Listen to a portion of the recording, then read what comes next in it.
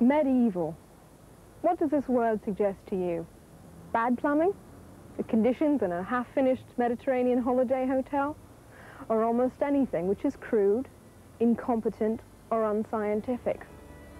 Well, think again, because medieval builders produced some of the finest structures that the world has ever seen. For their technical sophistication, engineering skill, grace, daring, and sheer size, buildings like these rank among the finest achievements of the human race.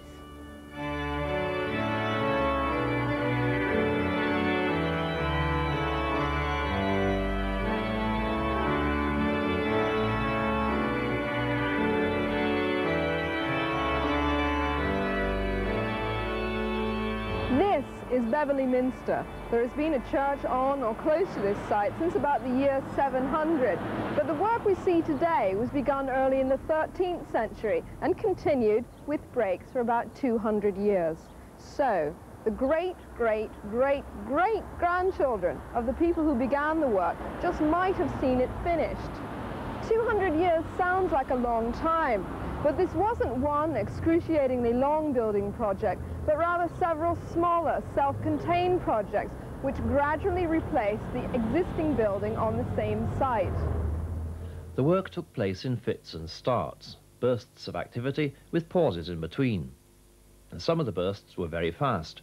All this, for example, was put up in less than 50 years. And then there was a period when no work was done. One reason for the pause may have been the need to raise more money, for it was cash flow, not any lack of technical know-how, which was often the key to progress in a medieval building programme. The expenditure was not spread evenly. This shows the huge increase in the need for funds during the middle years of the construction of the church at Adderbury in Oxfordshire at the beginning of the 15th century.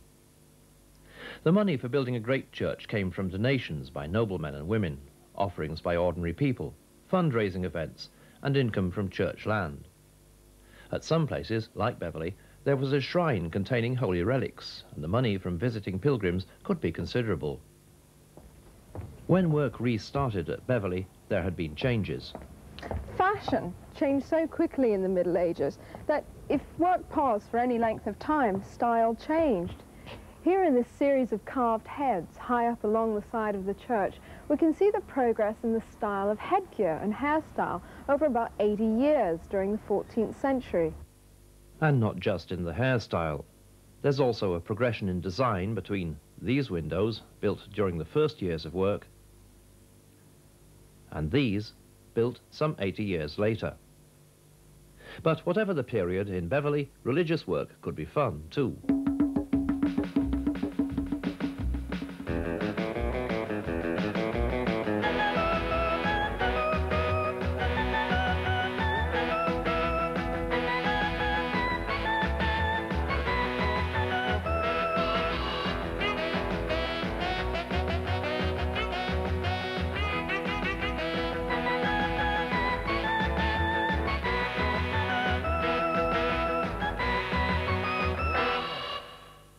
An obvious question to ask about a structure like this is how it was built at all. And that is what this program is about. How by looking at an old building in an archaeological way, we can reconstruct some of the methods used to design and build it. Here at Beverley, we're going to follow this process through from the early stages of planning to the realization of the building on the ground, rising from the foundations to the roof. So what follows is a kind of journey, which starts in the ground beneath my feet and ends 50 meters up there. So how did a medieval builder start to design a church like this? We know that in all probability there were drawings on parchment, like these examples of St. Gall in Switzerland. In England, hardly any drawings survive. Once the building was finished, they were considered expendable.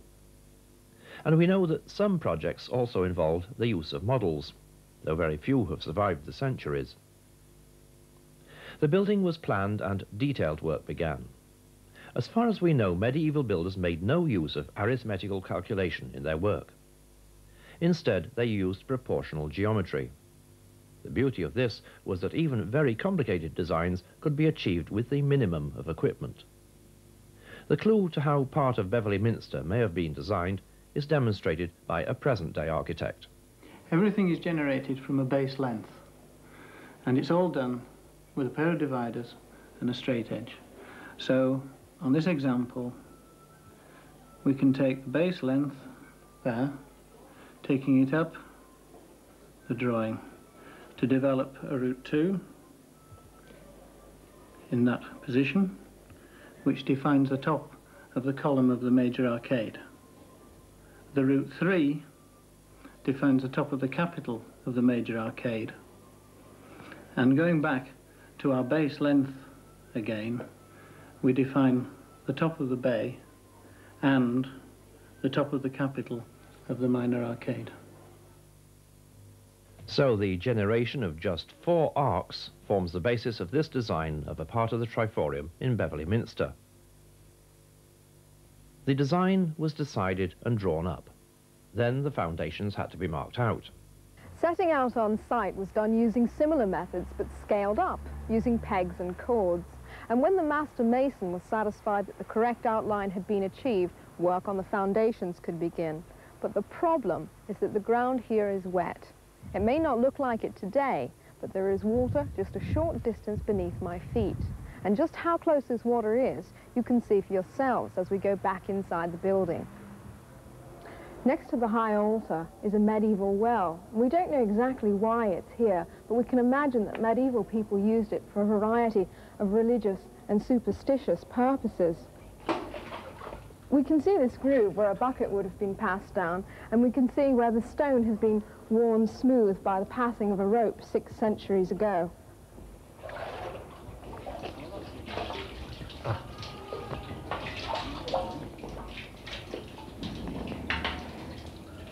And here is the water. So the colossal weight of the minster had to be supported by soft ground. We don't know yet exactly how they did it at Beverley because the inside of the church has never been excavated. But it wasn't a unique problem. Investigation of similar buildings on similar sites shows that one solution was to use tree trunks as piles. At nearby York, there's an example of how they got a good foundation. Here the problem was that the minster was to be built on ground which varied greatly in its ability to bear the weight directly above it. In recent years there's been extensive work done to preserve the minster by replacing the foundations, and there's an exhibition explaining it all down in the crypt. They found that York Minster had been built originally on a raft of huge oak beams. First, the builders had excavated a wide trench which corresponded to the outline of the building. In the trench they laid a massive raft of lime mortar and rubble, upon which was laid a mesh of oak timbers. Altogether there were about 2 miles of oak trees in this substructure. It's been suggested that the purpose of the lime mortar, which is rather soft when it's fresh, may have been to provide the foundations with temporary extra rigidity to resist squeezing as the building was added on top. When the foundations were ready, work on the walls could begin, and a lot of the stone for these would have been cut and stockpiled while the foundations were being made ready. Nowadays, a power saw cuts the stone. In the Middle Ages, they used wedges to split large blocks. Medieval builders prefabricated stones back at the quarry or in a nearby yard. This is the yard at York Minster, where nowadays the work is all to do with restoration. But as well as straight building stones, there was an enormous amount of detailed work to be done. Arches, windows and such like. And it all had to be designed somewhere. Here's part of a detail as it was drawn some hundreds of years ago. It's at York, where in the Minster's tracing house you can still see some of the original working drawings which were scratched onto the soft plaster floor. We filmed a present-day draftsman who was going to copy the drawing onto a piece of wood, which will form a template for the cutting of the stone. You draw an arc of the outline of the tracery. Here's the other centre line, the other side. You draw that. There's the baseline of the tracery going right across. And then, so you get the bottom joint, which reasonably, would be there. This is a case where the centre line would be too far away to use a straight edge. So you have a point here, and a point on your template, and then you have your joint. And the drawing does continue up here. It doesn't show very well now, but I can still see a straight line. So that's the outer curve. Bring that in. The other centre line. Then that's the shape of the stone. A copy of the drawing on the floor. A drawing which had remained there for several hundred years. A lot of old templates are still kept on the walls here. You never know when they might come in useful for restoration work. That is, if anyone knew which stones they represented. Nowadays, the drawings are made on paper, and the templates are made of zinc. But the principle is the same.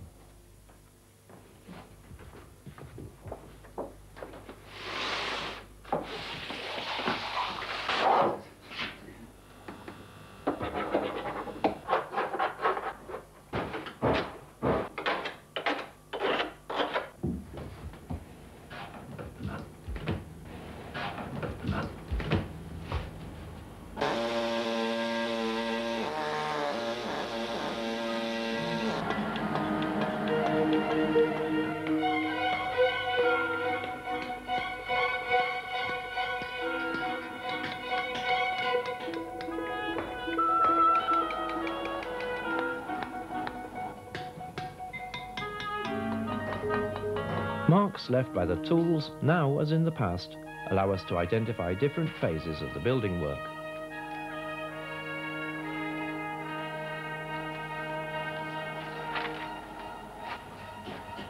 And it's also possible to discover which mason did what.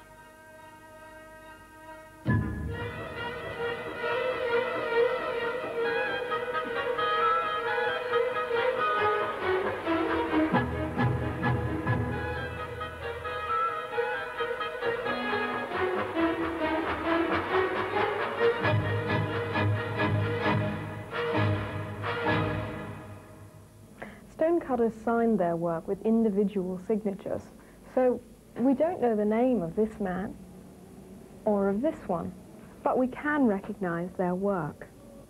The reasons for such marks are not entirely understood, but building accounts show that rank and file masons were often paid by piecework. So, if you didn't make your mark, you didn't get paid for cutting your stone.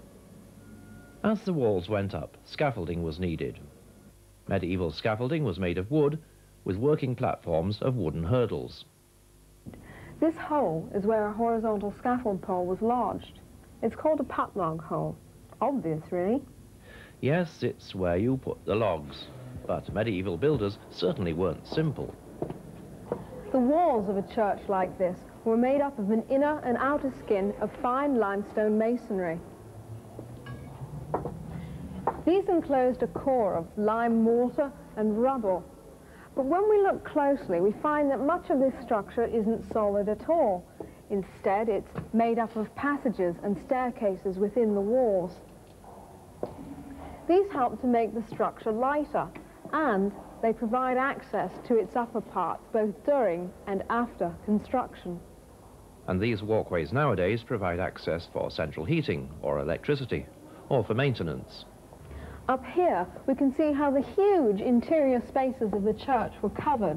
They were bridged by a series of intersecting arches called ribs, and these formed a framework to hold the curving panels of rubble masonry in place.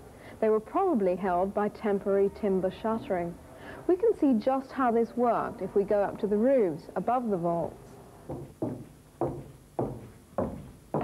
Here we are above the vaults that we've just seen from below. And I'm actually going to go down the ladder and stand on top of the vaults.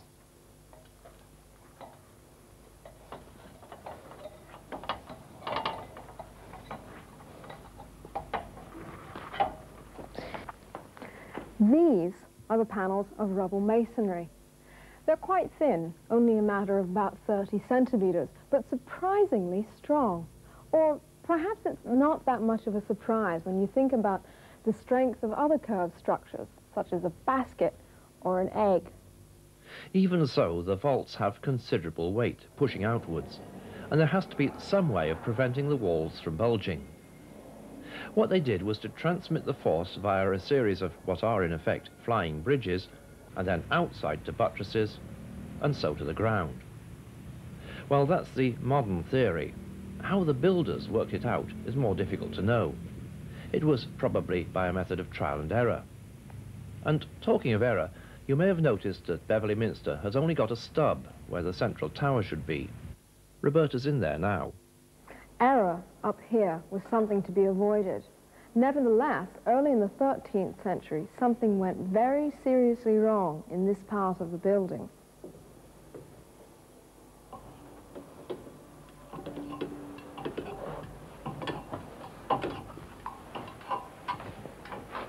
This decorative detail shows that there was a plan to carry up this part of the building into a tower, but these cracks show us that this was a plan that was abandoned. This incident reminds us that only the medieval success stories are still with us. Any idea we may have that medieval builders were infallible is rather biased by the fact that we no longer see their failures. Above the vaults, there's the roof. This timber roof dates from the 14th century. There is a lot of heavy material up here, large blocks of stone, the timber for these roofs, and even whole tree trunks. So, how did they get up here? Well, they got up in the same way that we got our film equipment up. Once the tower had been built, a crane was put in. It's still there. But there was no electric power in the Middle Ages.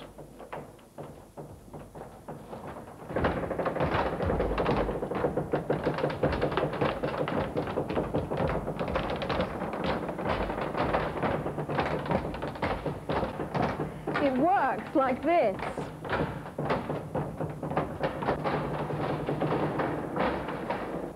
So there's more to building a great church than meets the eye. It isn't just a matter of stones and timber. That only accounted for about a fifth of the cost.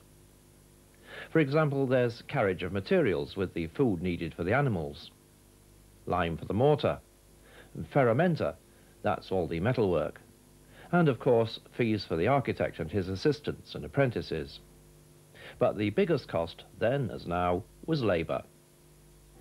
This was the breakdown of expenditure at Adderbury in 1415, but Beverley Minster probably was similar in proportion.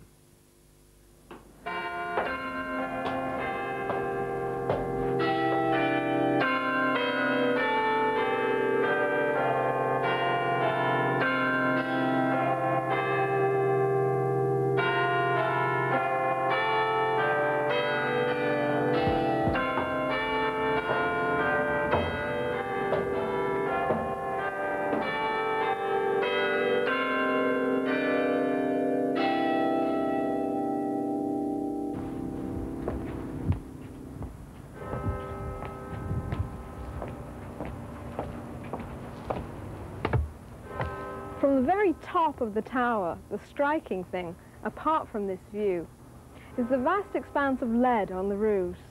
This was brought from the Pennines, at least 80 kilometers from here. And on it, or in it, is the plumber's signature. The signatures of tradesmen who worked on this building over hundreds of years. Plumbers, masons, joiners. People who together built and maintained a building, and who are commemorated by their graffiti.